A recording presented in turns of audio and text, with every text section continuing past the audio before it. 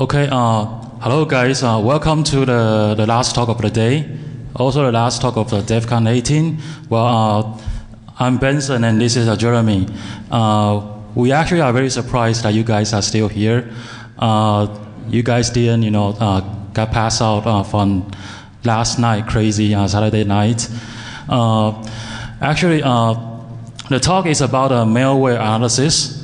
We first will introduce some very famous malware instance that we have collected, and then we will explain how these malware try to fight against anti-malware solutions. And then we propose a method that we call malware runtime forensics, that we try to analyze these forensic data on these malwares. And then we try to do automatic clustering. That helps us to identify who is who after all. So as I have introduced, I'm Benson and then it's Jeremy, and then another speaker, Wayne, actually went back to Santa Clara with our one of our colleagues. He actually got so sick on the last day. So Wayne was not here.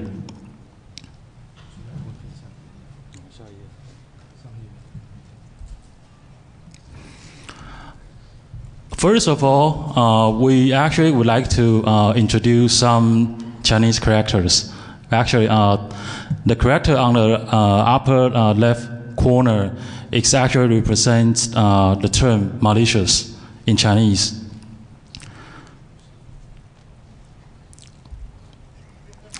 And then the first malware sample that we're going to introduce here is actually one of the malicious malware that is very famous called Sharp Stealer.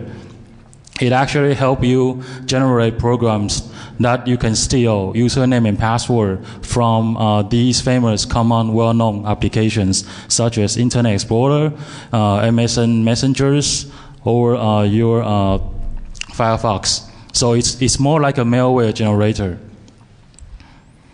The next one is called Bfrost. This one is also very famous. It's a very famous bot malware. As you can see on this CNC console, it actually has 28 users connected back to this CNC console. So there are 28 victims. And then the one you see up here, it's a Chinese version. It actually derived from the Bfrost, and it originally derived from Bfrost by Chinese hackers. And then these characters, if you notice that it's in traditional Chinese rather than simplified Chinese, so got localized by Taiwanese hackers.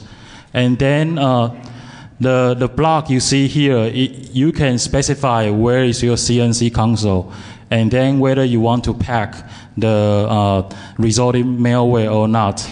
You can also specify if you want to add more plugins such as keyloggers, so on and so forth. So it makes generating a malware that help you steal, that make you infect victims to be a bot very easily. And then the second phrase we're gonna introduce in the talk is called 漏鸡. 漏鸡. This one represents chicken. While in DEFCON you see that the wall of sheep, well in Chinese hacker community they don't call it sheep, they call it chicken. So you actually see a farm of chicken instead of wall of sheep. And this is the wall, the farm of chicken.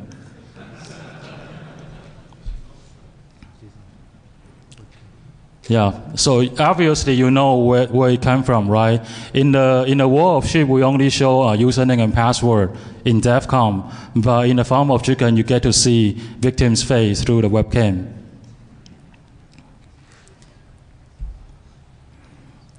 Okay, and then the modern advanced malware are so powerful that they have so many advanced features.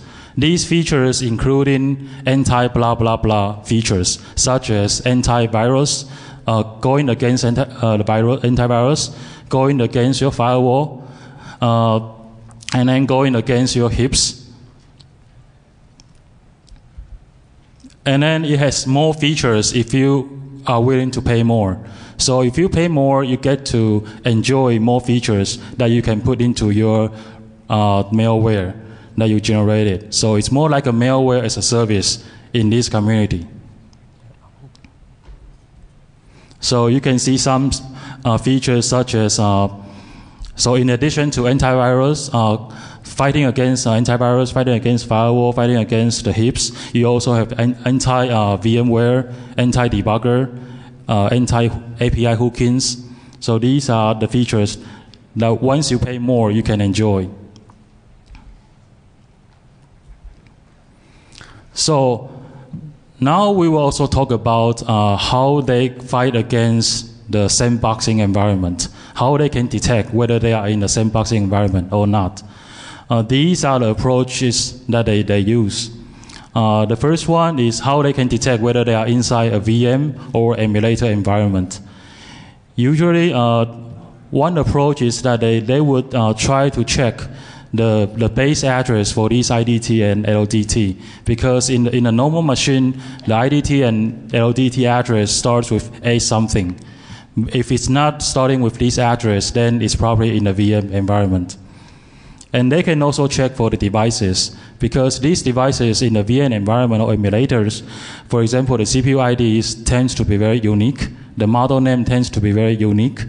They also have a very specific PCI device. So if they check against these special hardware specifications, they can recognize whether they are in the VM environment or emulator. And after all, they can also try to launch these backdoor commands, because these undocumented backdoor commands are only available when you are inside an emulated environment. So it's very easy for malware to recognize whether they are in a VM environment or emulator. And then, in addition to VM emulator detection, they can also check whether they are in a sandboxing Windows environment or not. Because in a sandboxing Windows environment, you tend to have specific service, you tend to have a specific process name. So they can try to check whether these specific process or specific service name are there or not. Also, they can also try to detect these kernel mode SSDT or the user mode API hooking is presented or not. And then after all, the last one is a very trivial one but works very effectively. They actually have a list of legitimate Windows production ID, because these vendors, they have to have legal license of their Windows. So they have a limited set. And this limited set are being collected by hackers community, so they know whether they are inside the sandbox or not, simply by checking against these legitimate license.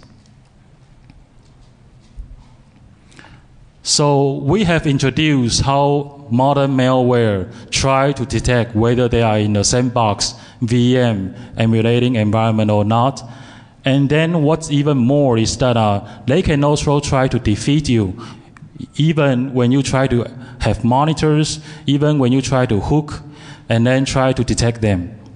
So what they can do is that they can restore the SSDT hook.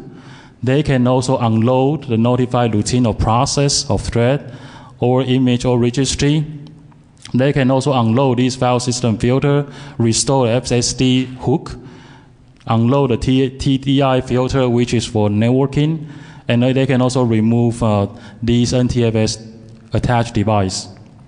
So you can see there are a lot of things they can do, try to unhook you, and then try to neutralize your monitors. And then after all, there are also some heaps. They try to implement their protection layer on the file system level. However, these modern malware, they can also try to launch direct raw disk access through the disk.sys. Then they can bypass your file system protection. So what we try to propose in our talk is actually a behavior analysis. And then we try to do forensics. There are two approaches for behavior analysis.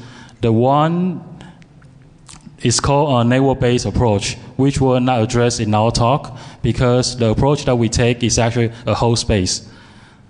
So for host-based approach, we already mentioned, you either use a VM, you use a sandbox, but as you already know, malware can defeat these very easily. So what we do is actually use a host-based runtime forensics. So in our runtime forensics, what we did is that we let the malware execute it, and then we try to do forensics after it's already executed. So we collect a snapshot of the environment, and then we try to identify the special features in that environment. And because we already let the malware execute, we don't have to have monitors to see what happened to the malware during its executions. We also don't have to do hookings either through the API or not. So we have nothing for the malware to defeat us.